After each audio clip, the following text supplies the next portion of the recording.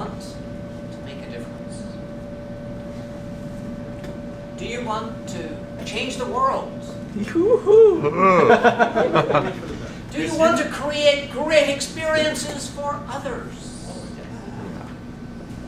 Mr. Toastmaster, fellow Toastmasters, and most welcome guests, I have an idea that will help you achieve those noble objectives. The idea is to organize your high school reunion. The idea is to organize your high school reunion. This will help you and you and you achieve those amazingly difficult goals to change the world, to improve people's lives. I know because I'm involved in this process. And it all started for me 6 months ago at 9:30 in the morning on Wednesday, March the 3rd.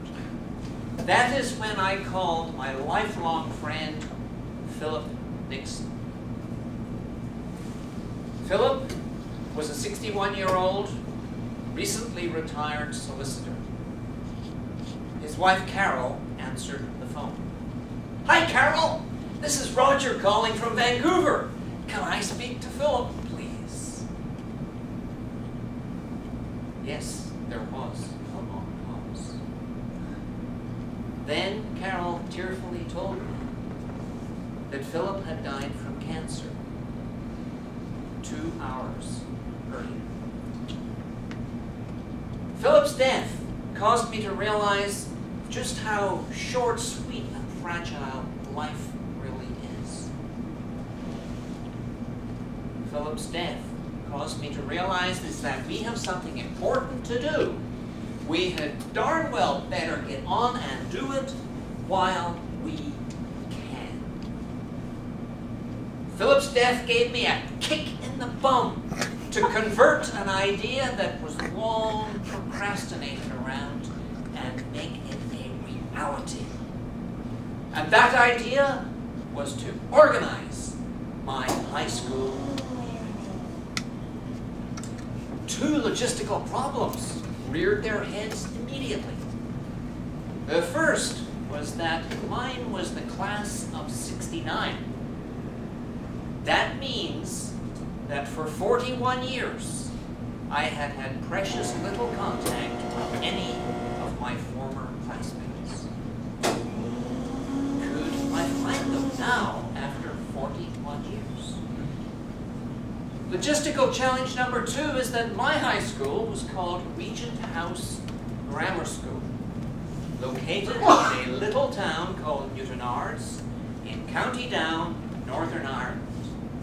7,068 kilometers east of Vancouver. Would this distance prove to be an insurmountable challenge? Fellow entrepreneurs, what technology came to my rescue and solved both problems like that? Email. Email. Now, 6 months later, the reunion is firing on all cylinders. We have firm dates, June the 23rd, June the 24th, 5th, and 6th, 2011. We have found 30 of my 120 classmates, albeit in 9 countries on 4 continents.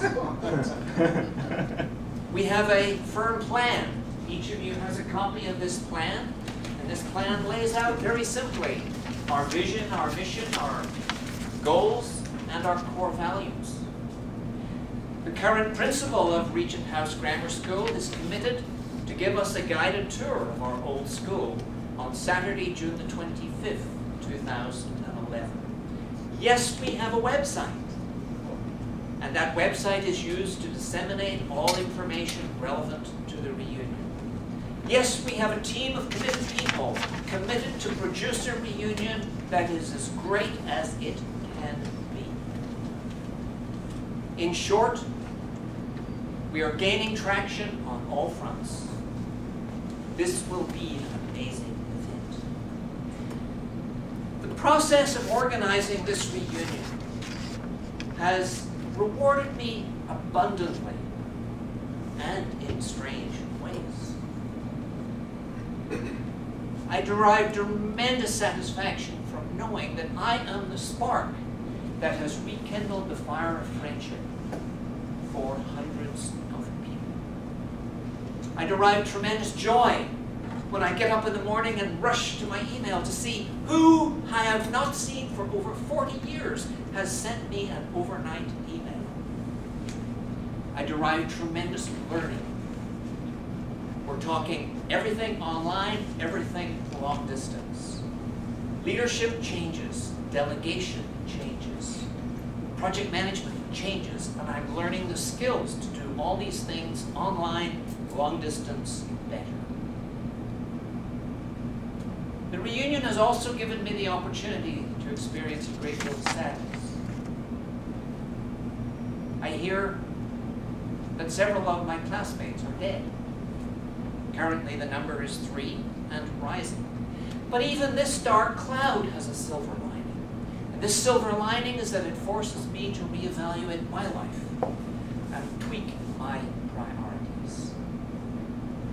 Fellow Toastmasters, it takes a certain amount of time, minimum a year, to conceive of the reunion, to enroll others in your vision, to find your former classmates, and to design events.